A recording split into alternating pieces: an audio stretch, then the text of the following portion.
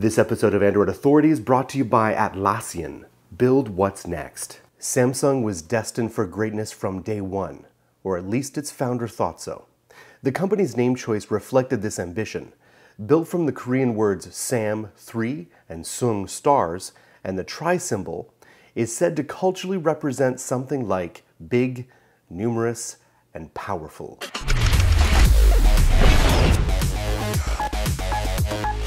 At its founding, this was a pretty bold claim from a company that was nothing more than 40 employees dealing in locally grown produce and in the creation of noodles.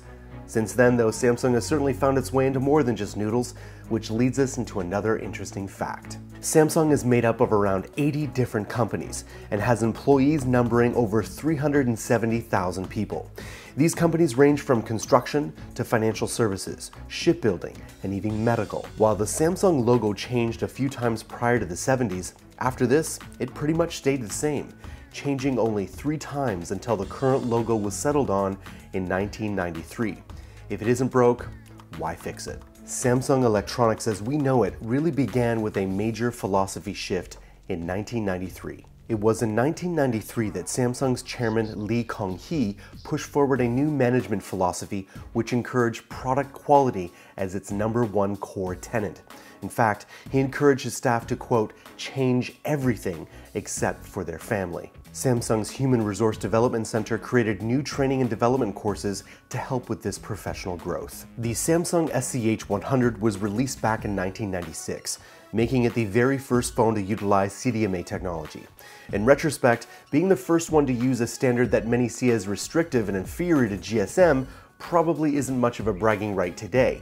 But at the time, CDMA was new technology, and in the days before 4G and LTE technologies, actually had some real advantages over GSM. Samsung was the first to pioneer a watch that also doubled as a phone.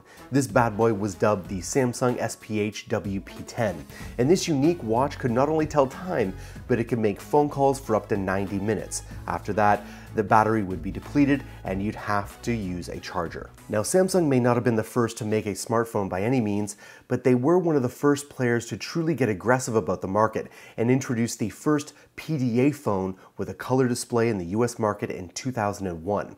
It was called the SPH i300, and this bad boy was designed for Sprint network users and ran Palm iOS. The key to a winning product is quality, right?